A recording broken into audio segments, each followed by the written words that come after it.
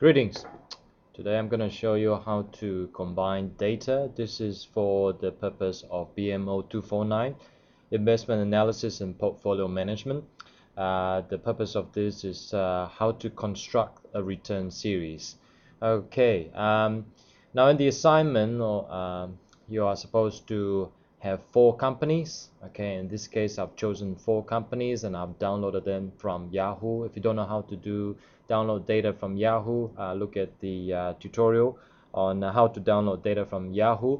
Okay, I've also downloaded the STI data as well as the interest rates data here. So what we're going to do is that we're going to start combining these files one by one. So let's start with M1 first of all. You'll notice that the data comes in this format. Okay, so what we're going to keep is this date here and the adjusted close. We don't want all of these information, so we just, in this case, for this purpose, we'll just delete them all. Okay, and call this M1. Okay, we'll save this file, okay, as return series, okay, for this for the purpose of this exercise. Okay, so we'll minimize that. Okay, that's M1. We already have that included. So the next one we take is Suntech. Okay, so Suntech, we just again do the same thing. We'll delete this, okay, and change that to Suntech.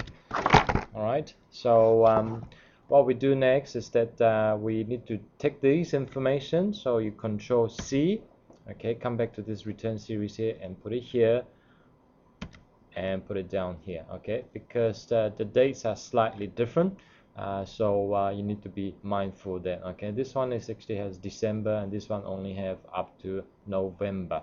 Okay, so just be aware of that. Sometimes when you're manipulating with data, this happens. Okay, so we just close that off and keep the raw data as it is. Okay, we've already done Suntech. Next thing we do is SyncPost. Okay, again we do exactly the same thing. We take away the information we don't need and put that down as SyncPost. Okay, and copy that and come back to here and drop that in here. All right, and just close off SyncPost.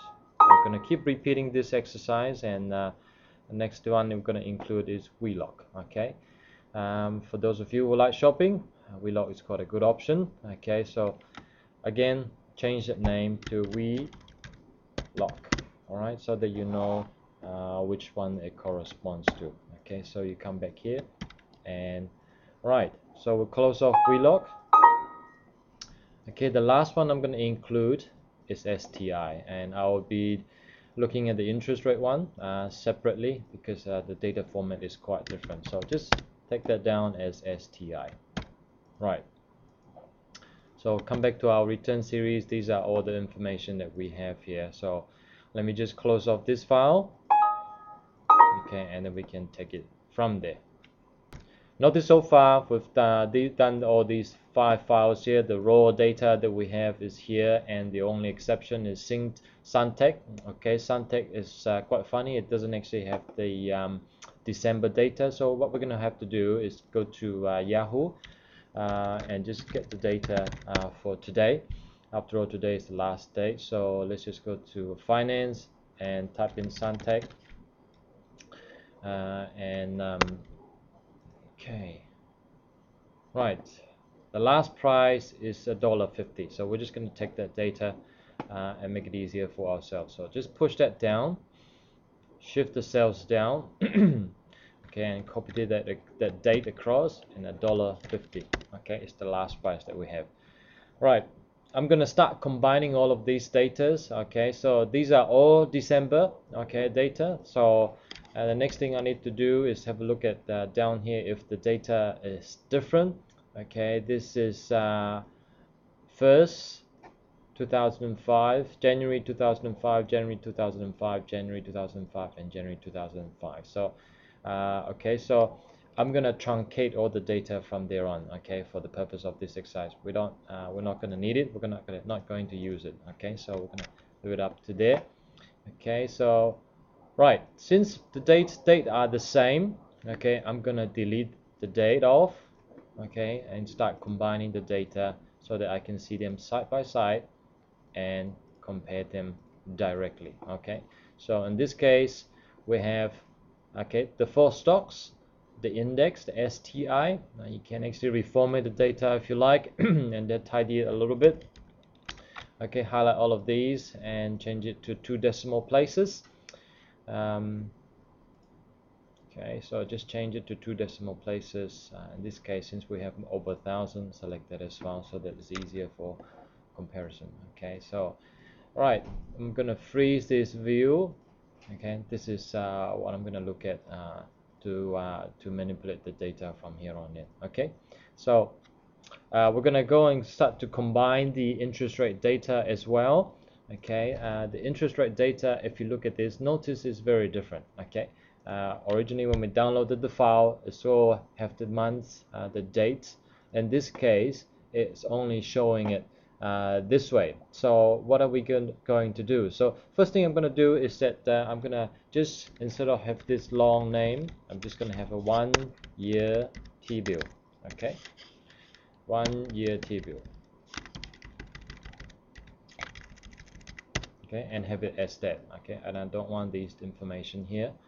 Right, next thing I'm going to do is just copy the year down. Okay, these are strictly to this year. All right, so Excel is quite good for that purpose. It actually does that quite well. So we're going to do that on a year by year. I know it's a bit boring. It is mundane. I'm just going to keep doing this. Alright, I've finished copying all the dates across. Okay, what I'm going to do next is combine the interest rate data and with the stock returns data. But before I do that, copy the plain data across, what I'm going to do is copy this information, the what do you call it, the date here, and drop it across. Okay, you will notice that the dates are different. This is 1990, this is starting from 2010. Okay, so we have a bit of a problem here on how to combine the data. So there are many ways to do it. I'm just going to show you one way. One of the ways is to just manipulate these data here, sorting it from the newest, sorting from the oldest to the newest. Okay, since we only need data from 2004 December, so we're gonna just delete all the irrelevant data. Okay, it's December, so we just delete this lot here and shift it up. Okay, so immediately you will have a matching date. Okay, so if we just scroll down the bottom here, the only missing date here is the December one. Okay, so in this case we already have the data.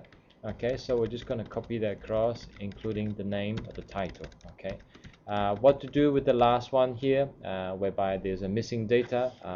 What I suggest you to do is that there's not much changes. We're just going to assume that it's the same at point 4, and just highlight that to remind yourself. Remember that the data that we have on the stock data are sorted from end of the year, okay, rather the most recent date all the way down. So I'm going to sort this on the same, okay, and copy this data over to here. All right, so if you compare it, it will look exactly the same now according to date. So 2004 December, 2004 December. Okay, so because it's the same now, I just need to delete this, and here we go. This is the return series with the data of the 4 stocks, the STI, as well as the T-bill.